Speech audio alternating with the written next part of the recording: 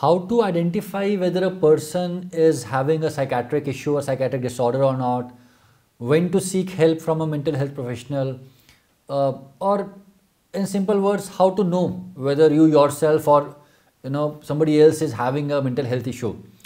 Let us talk about this topic in this video. I am Dr. Praveen Tripathi. I am a consultant psychiatrist and sexual disorder specialist. So one of the biggest issues is that as of now, there is no blood test that can be done that can tell us that the person is having a psychiatric problem or psychiatric disorder. Not only a blood test, there is no CT scan, there is no specific finding on MRI that can be used to make the diagnosis of a psychiatric disorder, and that makes the diagnosis a bit challenging because you have to rely on the symptoms. You have to understand the symptoms properly, and you have to walk a very tightrope because we don't want to unnecessarily diagnose a person with psychiatric issue. At the same time, we don't want to miss the diagnosis. So it all boils down to understanding the symptoms and seeing that whether the symptoms are severe enough to warrant a diagnosis or not. So let us talk about the symptoms of psychiatric disorders.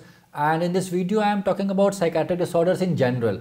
I am not talking about a particular psychiatric disorder like anxiety or depression. We are talking about psychiatric disorder as a spectrum, if I can use that word. So broadly, the patients with psychiatric disorders may present with symptoms in one of the following 4 domains. What are the 4 domains?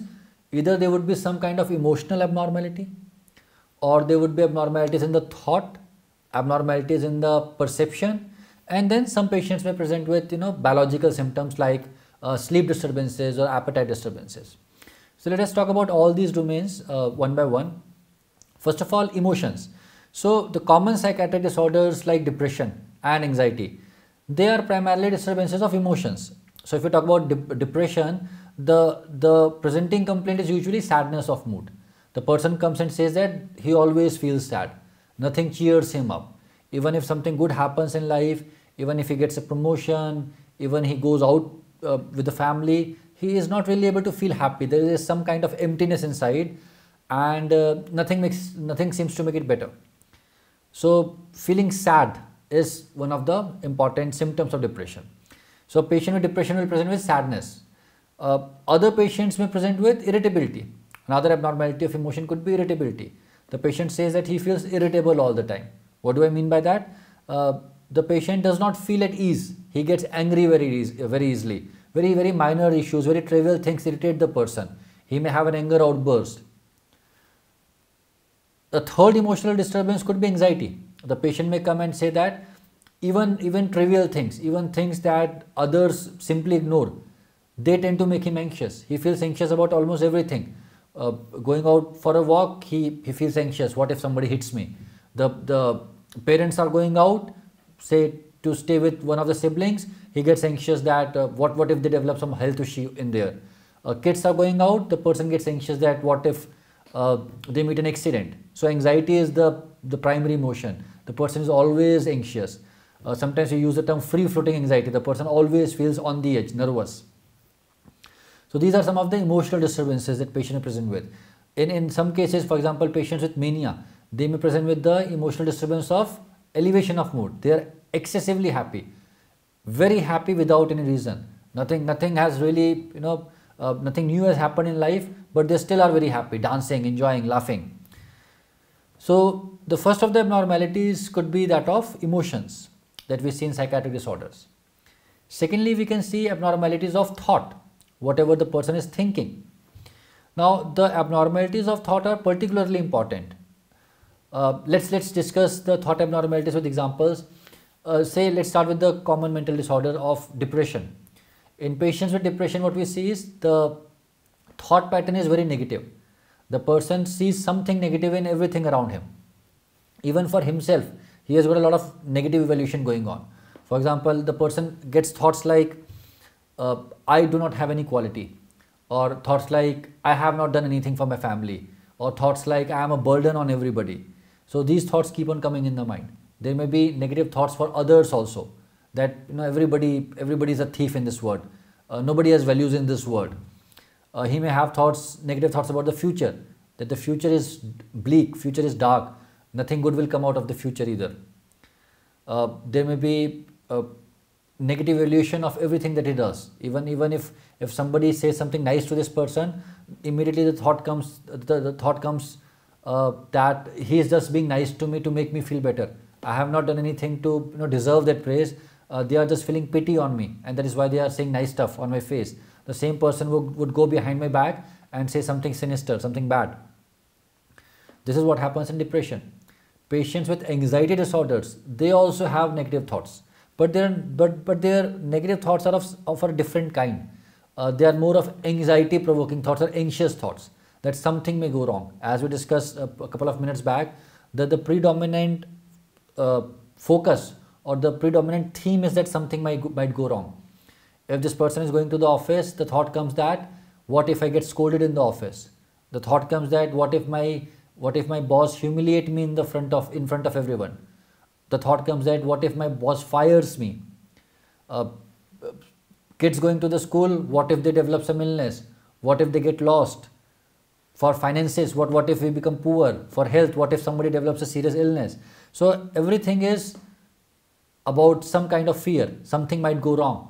This is the crux of anxiety thoughts, or thoughts seen in the anxiety disorder. Sometimes there may be ruminations about the past. The patients may think about things that happened like 10 years back. They may remember their first job and may have thoughts ki when the boss said this thing to me, I should have responded by saying this thing. When the boss tried to insult me by saying this, I should have responded by saying this thing. A chain of thoughts keeps on going in the mind for things that have happened years back in the past. So this is what happens in patients with anxiety disorder. If we talk about serious mental illnesses like schizophrenia, the patient may have thought abnormalities like delusion. What is delusion? Delusion is a false belief. The patient develops a false belief and there is no reason for holding that belief. The patient may suddenly start believing that the neighbors are trying to kill me, or the family members want to kill me, or that a deep conspiracy is being hatched in the world to harm me. Something bad is about to happen to me, or somebody is following me. Some patients may have thoughts like the cameras have been fitted in the house and they are watching me. At times they may have thoughts that somebody is filming me. So all these things, all these thoughts may develop. They are called as delusions, false beliefs. Apart from the abnormalities of emotions and thought, in some cases, especially in patients with psychotic disorders like schizophrenia, there may be abnormalities of perceptual abnormalities. And the most important one is hallucination. We often see that patients with schizophrenia, they keep on muttering to self, they keep on mumbling to self. It appears as if they are saying something, but to whom they are saying things, that is not known. When you ask these patients whom you are talking with, they say that they hear some voices. They say that somebody is talking with me. Sometimes they hear more than one voices. They hear people talking amongst themselves about them. And usually the content of these voices is derogatory. The voices may be saying things like, you are a bad person, you are a sinner, you should not be allowed to live. So things like this, accusatory voices, voices using bad words. And these patients often keep on responding to those voices, and what we see as muttering to self is actually a conversation going on between the person, between the patient and the hallucinatory voice. Usually in psychiatric disorders, we see auditory hallucinations, patients hearing something which does not exist, but there may be visual hallucinations also. Patient sees something that is not there. There could be olfactory hallucinations also. Patient reports of smelling something which nobody else can smell. But these are rare. So usually in patients with psychiatric disorder, what we see is auditory hallucination and to a lesser extent the visual hallucinations. And then there are certain patients who primarily come with the complaints of sleep disturbances. They may have difficulty in falling asleep. The common complaint is that I go to the bed, I'll lie down on the bed, but I'm not able to fall asleep. Thoughts keep on coming in the mind and sleep just does not come. Or some patients say that I'm able to go to bed, I'm able to fall asleep, but it's a broken sleep. My sleep gets broken multiple times in the night, and once it gets broken, it's difficult to go back to sleep. Then there are patients who come with a classical complaint that they wake up early in the morning. They say that usually I used to get up at like 8 o'clock in the morning, but now my sleep is over by 5 o'clock. I get up at 5 o'clock in the morning, and then I am not able to go back to sleep. What is called as early morning insomnia. There might be increase in the sleep duration, hypersomnia. The person may sleep excessively and still not feel fresh. Whether the person is having lack of sleep or insomnia or excessive sleep or hypersomnia, usually what we see is that the patient says that despite sleeping, I never feel refreshed. I get up tired and feeling heavy in the head.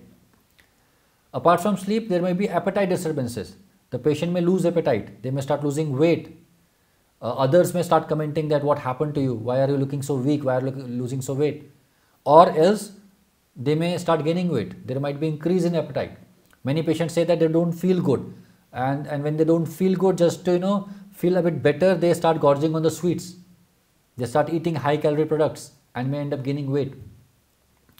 So in toto, if we can talk, emotional disturbances like sadness of mood or anxiety or irritability, thought problems like feeling sad, having depressing thoughts, feeling hopeless, feeling that there is no quality in the person, having anxiety, anxious thoughts, anxious ruminations, having delusions, then perceptual disturbances like illusions, hallucinations, and then biological symptoms like sleep and appetite disturbances. All of these can be a part of psychiatric disorder. A particular patient may present with all of these or some of these, and as it is the case with physical disorders, physical illnesses, different disorders present with different symptoms. For example, a patient with, say, tuberculosis, the person will present with fever, sweating in the night, lack of appetite, maybe weight loss, cough, phlegm, sputum. Whereas another patient, say, who has malaria, he may present with high-grade fever, sweating, tremors, all those things. So like in physical disorders, the presentations are different. Similarly, in psychiatric disorders also, the presentation differs depending upon what is exactly the psychiatric disorder. Depending upon the type of psychiatric disorder, the symptoms may vary. What we must remember is that there is a very fine line between having a psychiatric disorder and having exaggerated emotions, but still in the normal limit. For example, there is a very fine line between being depressed and feeling sad. And how do we know whether the person has crossed the line or not? How do we know that the person is now having a psychiatric disorder and needs medical intervention or psychiatric intervention? Usually we rely on whether the symptoms are severe enough to cause distress to the patient and whether they are causing dysfunction in life, whether the person's work is getting impacted or not, whether the person's personal life is getting impacted or not, whether the person's studies are getting impacted or not. All these things are used to determine whether the severity is enough to make a diagnosis. So in case you are having any of these symptoms, or in case you know of a family member or a friend who is having all these symptoms, please be very careful. If the symptoms are severe enough to cause disruption in daily life, if the symptoms are severe enough to cause dysfunction, distress, then probably what you are dealing with is a psychiatric disorder. And as a rule of thumb, the earlier you seek help, the better are the results. We should not just sit on our symptoms. We should not just wait for them to go away. If we find that symptoms are significant enough, we should reach out to a professional, reach out to a psychiatrist or a clinical psychologist nearby and get the evaluation done. So until unless we start becoming more aware of these symptoms, until unless we start understanding what depression is, what anxiety is, how these illnesses present, we would not be able to catch these cases early on. So the whole aim behind all these videos is to ensure that people get to understand about psychiatric disorders, people get to understand the symptoms, and people start taking care of their mental health. Thank you.